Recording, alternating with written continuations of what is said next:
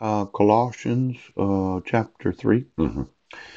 If ye then be risen with Christ, seek those things which are above, where Christ sitteth on the right hand of God. Set your affection on things above, not on things on the earth. Yes. For ye are dead, your life is hid with Christ in God. When Christ, who is our life, shall appear, then shall ye also appear with him in glory. Mortify therefore your members which are upon the earth, fornication, uncleanliness, inordinate affection, evil concupiscence, yes, and covetousness, which is idolatry. For which things sake the wrath of God cometh on the children of disobedience. Yes.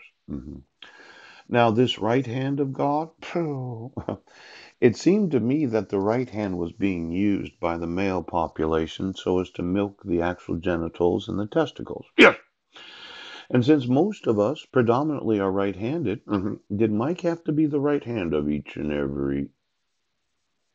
How are you? Could you get me the right hand of God today? Yes. See, I have not used my right hand to relieve myself of the tensions of the sperm in my testicles. Yes.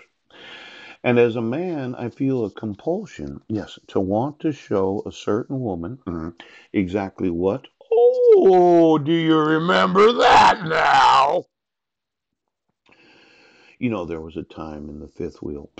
I was staying there at 1023 Kitchen Dick Road.